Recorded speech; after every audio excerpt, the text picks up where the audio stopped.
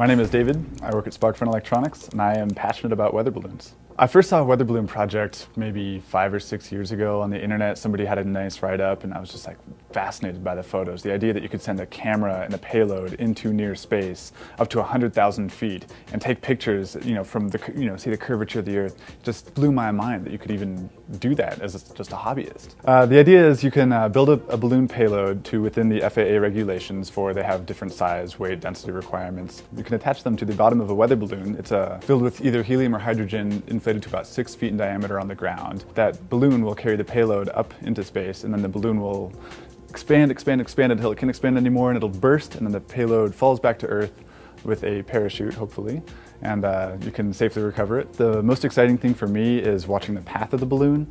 It's always fun to try to predict where it will go based on the weather patterns and see sometimes the payloads fly 100 miles or more. Sometimes you can pick them up 4 or 5 miles down the road. So that's the most exciting part for me is spending the day in the car and kind of tracking it with all your antennas and driving on all these backcountry roads. It's a lot of fun. So this is the box from the first payload that I launched. It's made out of house insulation foam to keep the inside of the box warm. It can get down to minus 50, minus 60 degrees up at altitude, so you really want to keep your electronics warm so they don't fail. I have a little flight computer here.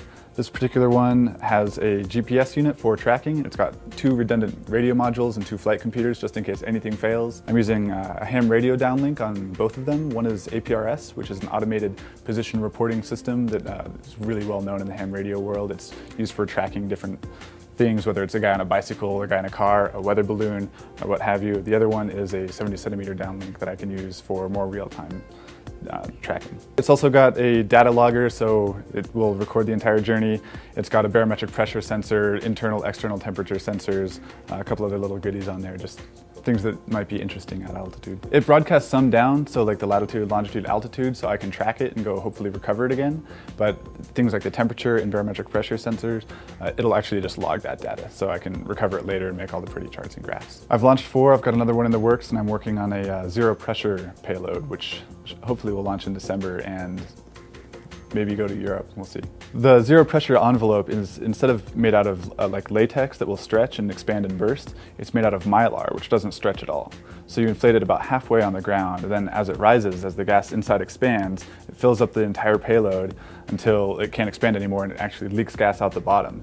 But then the cool thing is it remains kind of in this stasis, so it'll float at hopefully about 35,000 feet or so, right in the jet stream, and it will carry it across the Atlantic Ocean. It's a great hobby to get into. I highly recommend people get their amateur radio license if they can. It's a really easy test, and it enables projects like this. It's a lot of fun.